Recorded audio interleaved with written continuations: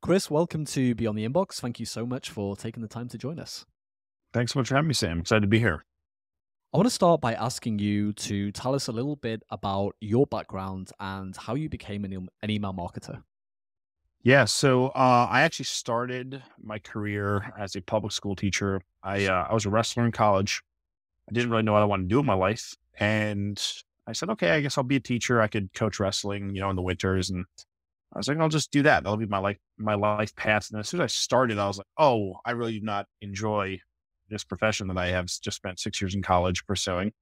So I need to find something else to do. So I started like going down the rabbit hole of learning about the internet and how people use the internet to make money. And I was like, I'm sure you could figure this out if you spend enough time studying it.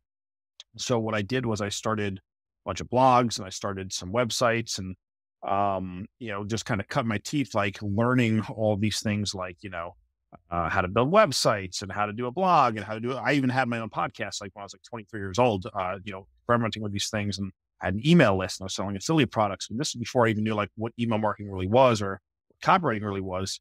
And throughout that whole experience, it was eventually somewhat harrowing because I was doing it for 6 hours a night. I was doing it on the weekend. I was working on all this stuff, but I wasn't really making any money. So I said, well, I got to make money somehow if I'm really going to do this. And then I said, what if I just focus on one aspect? And it became copywriting. And eventually, like as I started working with clients and started, pursuing that as like my main career path, learning how to write copy, and said I really like the email stuff. And so I just immersed myself in the world of email marketing. And that was kind of how I got my start. I was just very curious, and I said, there's a lot of people out there. I bet I'm smarter than some of those people. I bet I could figure it out. So I just stumbled down the rabbit hole, and here we are. Who were some of your early influences? Well, my earliest was this guy, Zach Evanesh, who was actually my strength coach. He was a guy who, like, I remember I bought an ebook off of him in 2003, back when I was in eighth grade. And he was about 20 minutes from my house, but he was like one of these early guys who sold, ebooks and digital courses. And he had his gym. And I eventually, became I got coached at his gym. I became one of his coaches. I went through a certification process. And I was like, man, this is wild. Like this dude, that was one of the initial people. And I was like, this thing is possible. Like you could actually have a business like this, right? So he was one of the early influences. I mean, there are a lot of people. Ryan Lee was a guy who I consumed a lot of his stuff, all the Frank Kern stuff, Dan Kennedy.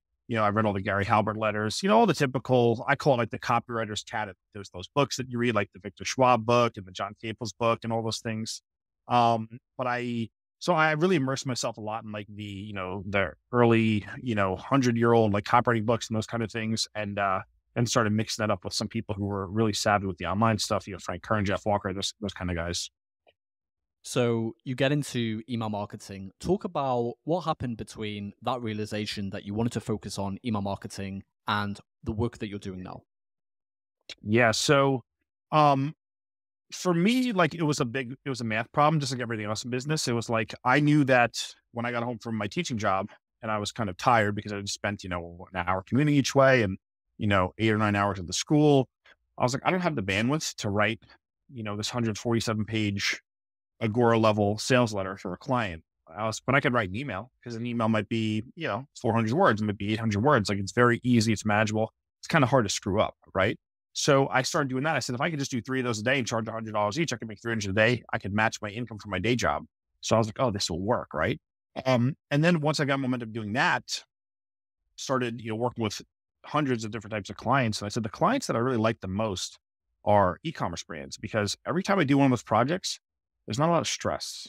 Like I've done some large scale digital product launches for, $1,000, $2,000, $8,000, $35,000, like, masterminds and coaching programs. And like, they're cool and it's fun when you put up big numbers, but there's, 2 to 3 months worth of work of working like 8 to 10 hour days and hoping the promo goes well, right? It's stress. It's just eating stress for an entire quarter. But with ecom, it's like, hey, cool, it's a physical product. Like, hey, do you like this? Do you like this supplement? You want it? Like it's very easy. And I never had any doubt in my mind. Like, hey, you like this leather bag? Here's how it's made. Like it was fun. It was easy to write for. There were so many cool, unique brands and just brands that were doing so many different things, like, with products and styles and things that you just couldn't find in like local stores. It was like this whole new like world. I just became enamored of it because I said, instead of just being, depending where you live geographically, like instead of just being like, hey, what's in the local stores around me? Like you have access to any kind of product in the world, and you can deliver to your door. I thought that was so cool. So that's why I really started to focus on the e-commerce email stuff. And I said, there's this whole, like, obviously the world of marketing and digital marketing, like it's a very big, uh, it's a big umbrella term, but I said I could chisel out my little corner of e-commerce email. And that's where I really like to focus on. How has e-commerce email marketing changed compared to when you started many years ago? What are some of the biggest changes? Um, Just a good question. I mean, there's a lot more. It's funny. There's definitely a lot more people doing email. Um, just in general, just like, people on my side who are service providers, but even just brands who are starting up email programs. Like it's good to see because, but even just like despite that, there's still so many brands who don't have email strategy or who don't have any automations or who aren't really emailing regularly, doing any of the right things. So it's really a big, great big world. But I think it's gotten a little bit easier. Um, and I think that there's just a lot more um, innovation in terms of the way that like owned revenue happens because, it's not just email anymore. Like you can do direct mail, you could do SMS, like you could also add people to retargeted audiences. So it is interesting how it's kind of shifted to become like this more like your email list is like the big important asset, but then there's a lot of different ways that you can reach the people up there. So I've just seen like there is that more of that push like the omni-channel stuff, which is cool. But for me, like the thing that I like, that I've noticed the most in the industry is that the fundamentals just keep on winning. You know what I mean? And sure, there's innovations here and there, but like really, if you just get the fundamentals down, like you're going to crush it and you're going to do really, really well. And it's when people start trying to go with too many like sexy bells and whistles with their email strategy, do like a lot of crazy things. It's, you oftentimes are just spinning your wheels. What are the fundamentals for you? Two things: promo calendar, lifecycle automations. If you just have those two things, your life is going to be organized and it's going to make sense. And your email strategy is going to fall into place because, lifecycle automations are all the things that you could do in Drip, right? Like welcome sequence, cart abandonment, browse abandonment. You have your win back flows, you have your post purchase flows, your cross selling flows, your VIP flows, your in stock, out of stock flows. You have all those core flows that you can build with Drip, right? And then you also have promo calendar, which is essentially, okay, you're going to have promos throughout the year, right? You're going to have Black Friday, most likely. You're going to have, some holiday shopping things going on. In the spring, you might have, the whole Mother's Day, Father's Day, graduation. There's usually like a little, kind of like mini, sales period in the spring. And then there might be just unique promo periods that you run for your particular business throughout the year. So like what I do when I design a calendar is I just say, okay, those go on the calendar first. And it's okay, what else is still open? Well, there's an opportunity to do like a weekly flagship nurture email, which is storytelling. I like to call these like behind the scenes of headquarters. Like, for instance, one of my clients is Perennial Pastures Ranch, and they are a cattle ranch, a regenerative agriculture ranch where they raise cows the right way.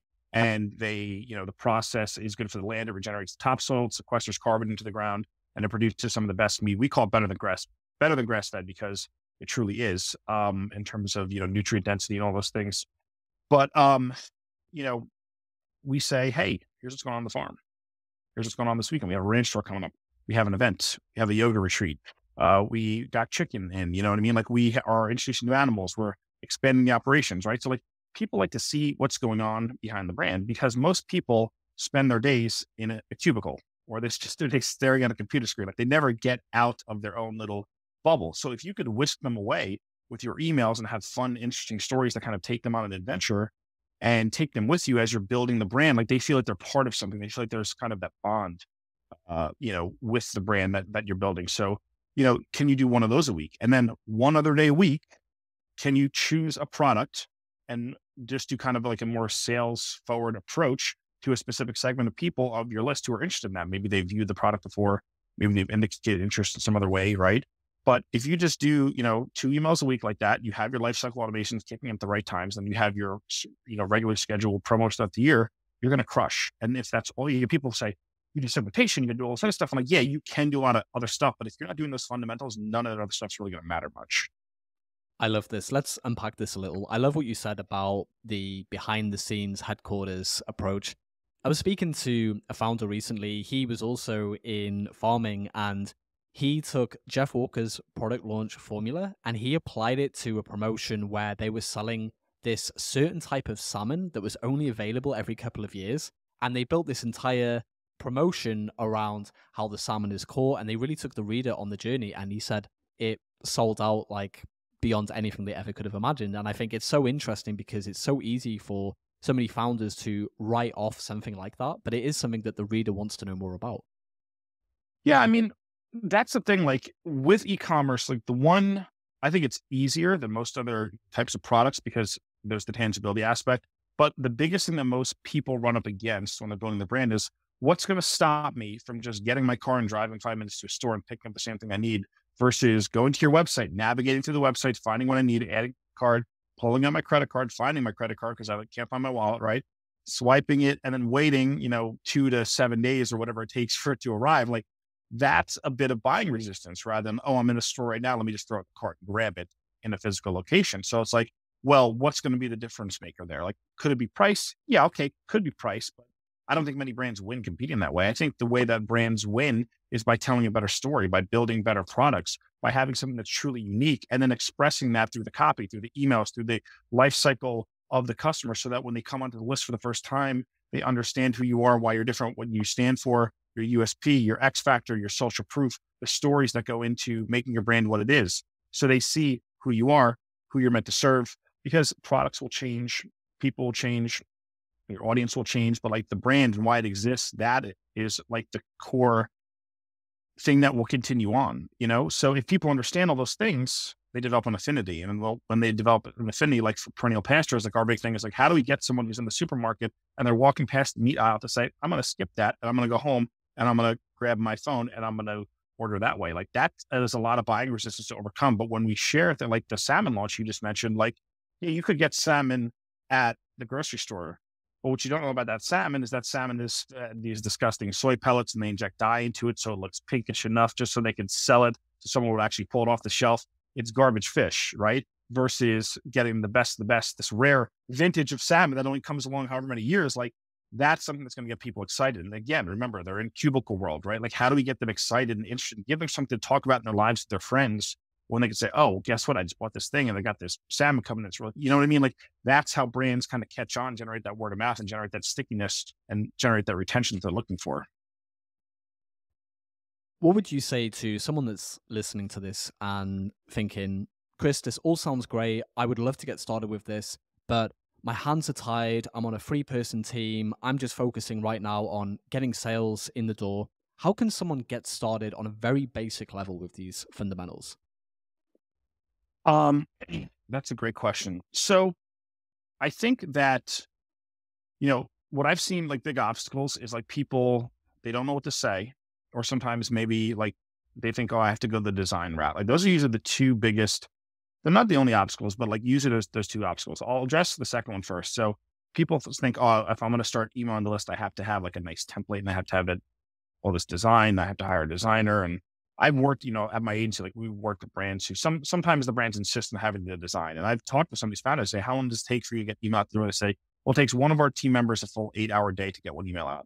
I said, wow, that's crazy. And I've talked with a few people, they say, yeah, it takes that long. And I'm like, okay, that's cool. But the email, the story-based email where I just sit down and tell you something about what happened in my work and what I'm doing in the business and how we're growing new products and things I'm excited about, and even stories from my own life. If I take half an hour to 45 minutes to type that out, that's going to convert the same, if not better. And, we've split tested this a lot of times. Oftentimes those usually do more often than not convert better than the design heavy emails. And it might have only taken me half of an hour or sometimes 10 minutes because they can be really that short. Right. So I think one of the things is removing that fear that people have, like, oh, this needs to be beautiful because my website has these colors and like, I need to make sure it looks the same. Like it's not really the most important thing in the world. Especially like if you're a young, lean organization and you're running lean like that. So don't necessarily worry about the design. Like, is design important? 100%. Absolutely. If you have cool templates you like, cool. But what's going to get people leaning in and paying attention, opening and saying, I'm looking forward to the next email I get from this brand, are the stories that you tell.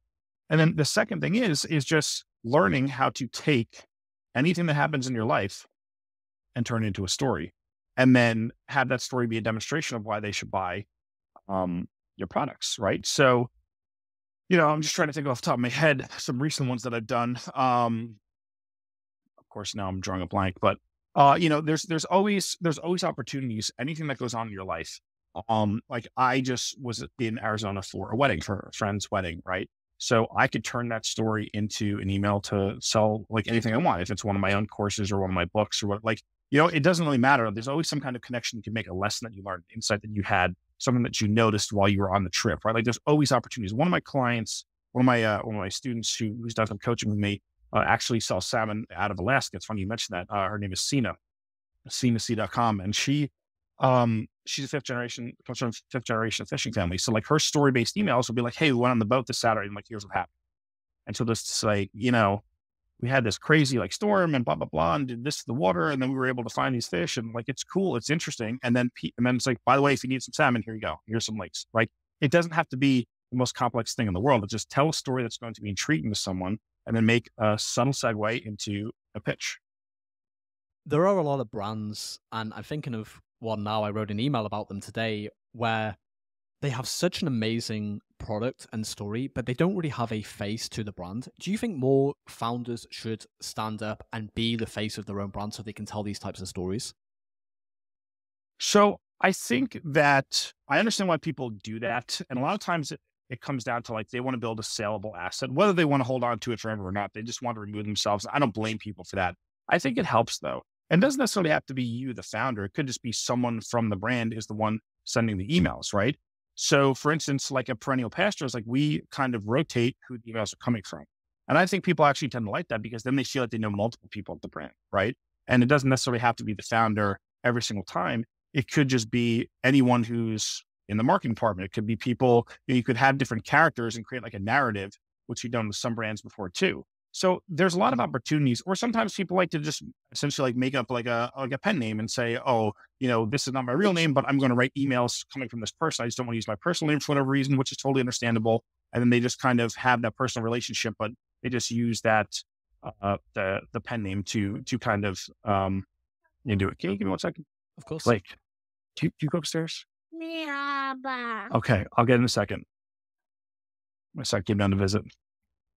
No worries at all.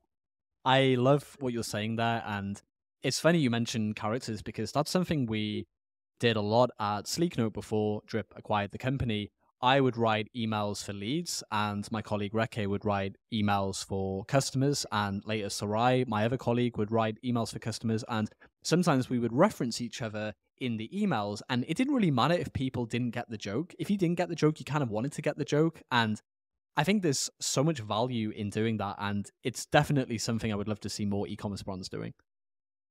Yeah, it's just fun. It just makes you different. That's the thing, because most companies put the bare minimum amount of effort into these things, right? So, like, one of my big, you asked about inspirations. Like, one of my big inspirations for like the e-commerce stuff specifically was, Derek Sivers with CD Baby, like that one email that he wrote. Everyone knows that email about, we've taken your CD and removed it from the shelf with our, white satin gloves and put it onto a soft pillow, and it danced out the door, and we all had to parade through the town and celebrate. I read that email and it like did something to me. It like changed me. I said, every email should be like this. And actually that was one of like the things that like, every writer, I said, you have to understand like this email and why it works. And then all of our emails that we do, whether it's a win back, whether it's an abandoned cart, like we try to infuse some of that fun or just some of that personality. If the brand's not like a fun, funny brand, we'll just have some kind of personalized touch. So it feels like they're interacting with a person, because like if you go to a store, there's an attendant there. There's someone behind the counter who could kind of help you and talk with you. And oftentimes, like when I go to stores, people always like, hey, so tell me about what you're looking for. Like we kind of are involved in the conversation and I feel more comfortable. And then I end up buying more stuff than I probably normally would have. So yeah, I think that's, it's key. And not like, you're right. Not everyone's going to pay attention, but the people who do pay attention are going to become those loyal buyers who buy over and over again. Yeah, and it's so interesting because those are the people that actually come up to you at conferences and say, hey, I get your email every week. Now I can put a face to the name. And it's very strange in this day and age to meet people that know you from your writing before they've met you. It's very weird. Like I'm not even like, I'm not like big time guy or anything. I only have like 21,000 and change people on my list. But back when I started my list a couple years back, before I did YouTube, before I even got on video, before I ever like showed my face, essentially I just had like my one headshot and that was on my website. Like that's all people really knew of me. But I write my email every day. I tell my stories, I do all these things. And I would like go to conferences and people go, oh my God, it's you, you're the guy. And I'm like, yeah, okay, but it's funny because they do get to know you that way. And that's what you want. You want someone, like people like buying from people. Like they'll buy from companies, but they always feel more comfortable when they have that personal relationship, right? So the more of that you could engineer, and it's really not that hard. It's just essentially, like you said, it's just story time at the end of the day. The more that you do, I think the better off you are. I don't think it ever is going to hurt you. I can't imagine ever hurting your brand. Couldn't agree more. One thing I want to ask you, Chris, is subject lines. I understand how competitive it is now for e-commerce brands. We have a Gmail swipe file internally here at Drip. We have 150,000 plus emails, and going through that inbox, and it's an absolute minefield. My question for you is around how to write compelling subject lines that are on brand, because I know some copywriters talk about, well, you need to be really shocking or you need to do X, Y, and Z. And I understand that isn't always on brand for a lot of brands. So what would you say is the most effective way to write subject lines? I think what you need to do is, there's a few things. One is like, if you could write subject lines that look like they came from a human rather than a brand, I think that's always going to help. So like, because what a lot of brands do is they'll be like, now introducing new product, blah, blah, blah, blah, blah. And like everything's title case. And they're like, oh, that's a sales email. Like it's almost like telegraphs. They're like, yeah, I know what's inside there. And like, sometimes, okay, if it's like Black Friday starts at like, okay, yeah, that makes sense. Like tell them what you can tell them. But with a lot of emails, like, again, going back to perennial pastures, I just wrote one the other day that said in quotation marks, if you only knew how bad things really were, ... which is kind of like a meme, like maybe it's a meme you've seen floating around, right? But like people see that and they're like, whoa, this looks different, right? Because that's all that really matters. They just need to see, whoa, this is very different, right? And like people have done different things over the years and they say, oh, well, you got to throw some emojis in. Like, yeah, okay, that might work. It makes sense, right? Like I've experimented with this. I'm always running express on my own list. Like, for Halloween a couple years back, I just did, 50 pumpkin emojis in a row. So it just flooded the entire screen. So when people log in, they just see this line of pumpkins. Like, and I wouldn't recommend doing that, every single email you send, because obviously like it's kind of like a little bit of a gimmicky thing. But I have to keep people on their toes. Like I'll have voice of customer subject lines. I'll have subject lines that look like a person wrote them. Like it might come from your company, but it might say like, well, I messed up, and people be like, whoa, what happened? But like, there's a hint of a story there, right? It looks like it's coming from a human, right? So as opposed to like something cheeky or something like kind of like clever, like a lot of people do, like the thing you gotta remember is you're always just gonna be mixing up and testing different things. But when they look personal, when they look like there's a hint of a story or something that gets people curious, that's always going to work a little bit better. We talked a lot about how email marketing has changed. I'm curious to get your take on what are the metrics that matter right now? Open rates, click-through rates, there's so much that is difficult to track. Aside from sales, is there anything else that brands should be focusing on? I really like earnings per subscriber, which is essentially just, like how much money did you earn from email divided by the amount of subscribers. And that's like, it's not a perfect metric, but then again, no metric is a perfect metric. But I always like to say, like if you just gave me that one number, I could tell you how well you're doing with email marketing, because there's a lot of calculations that go into that. Like what goes into that? Like obviously it's opens and clicks and sales and top line. It might be average order value. It might be if you have any upsells. It might be if you have a lot of automations and you're hitting people at the right point in the life cycle. So you're maximizing value that way. Could be the frequency which you're sending, or could be like sometimes people are like, yeah, I have a 150,000 person list, but it's like, okay, well, you make 10 cents per subscriber a month. Like it doesn't matter how big your list is at that point. Like it would actually be better for you to clean the list, get rid of all the dead weight, and then have a smaller, more engaged list that's going to inbox better because now your deliverability is better. And then your EPS goes up, your earnings per subscriber goes up. So like that's one metric that like as a quick, back of the cocktail napkin math that you could do and say, am I hitting decent numbers? Because there's some brands and there's always that statistic that gets thrown around. People say, oh, well, you should be earning $1 per subscriber per month. And like, I know with my own business, like if I only earned $1 per subscriber per month, like I wouldn't be able to pay my bills, let alone my team, let alone like live. Like I wouldn't be able to do that if I was hitting quote unquote baseline, right? Like we're way past that, right? But again, like every brand's gonna be a little bit different, obviously, but that is one really good metric that I like to look at. I think for automations, I like to look at placed order rate as a really good metric, and that's always going to differ. Like I've seen some brands where, if we can go from like, zero point 0.04 to 0.09, that's like a huge, enormous jump just because of the volume that they're doing or the nature of their business, right? And then I've had other brands where in the same flow, in the same email, position one, email number one, whatever flow that is, like we might take them from like 8 to 12, right? And that's huge. And then I've seen other brands, like there was one brand, can't mention who they were, but they had their first welcome email was like 33% place order rate. And I was like, it was a very large brand. Like everyone would probably know this company if I mentioned them. But I was like, wow, like that's one email I'm not going to touch. We're going to leave that, like that's pretty solid. Like, but it's obviously all relative, but place order rate, earnings per subscribers are super important. And then, yeah, I mean, those are the two that I like to look at most besides just sales from an email. Chris, I'm mindful of our time soon running out. One question I do want to ask you is AI. What role does it play in email marketing? Where do you see AI in the future of e-commerce email marketing? Good question. I'm not like, I think it's going to be useful in some regards. There's a wide spectrum of where people's feelings fall on AI.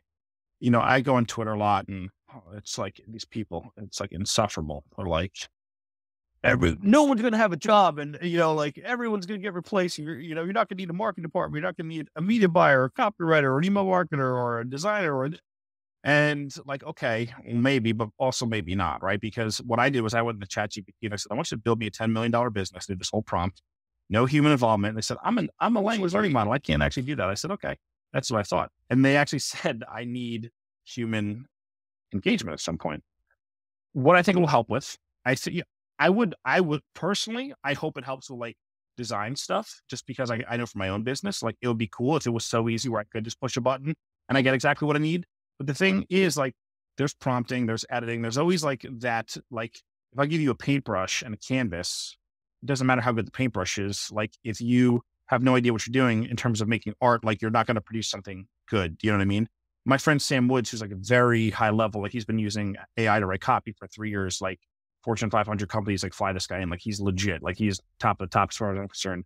He calls it a thought processor, right? Because that's what it does. Like, if you're an idiot, it's not going to help you write better. Like if you were a terrible writer and you have no creativity, no originality as it is, and like you were never good at anything creative, like it's not going to turn you into Superman. Like it's not how it works, right?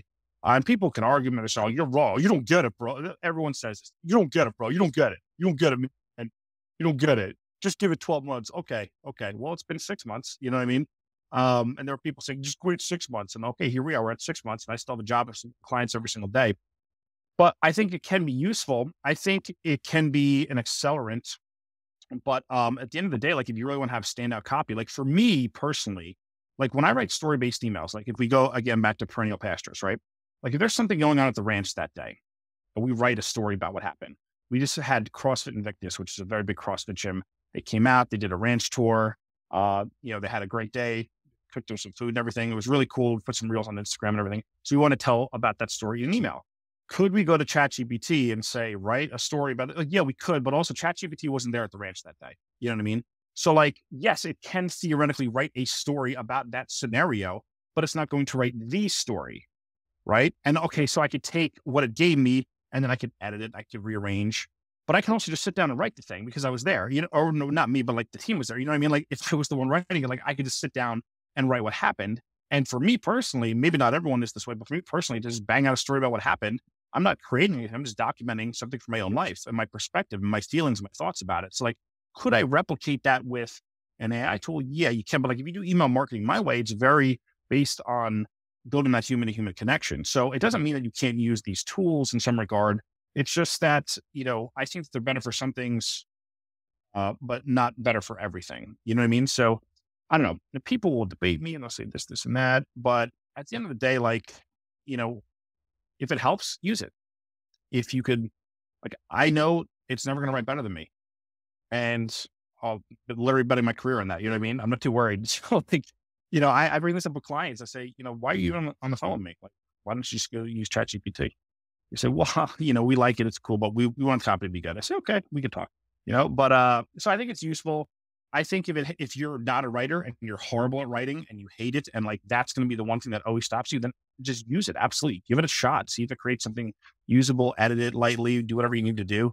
But, Yeah, I think if it helps, use it. If not, then just keep on doing what you're doing.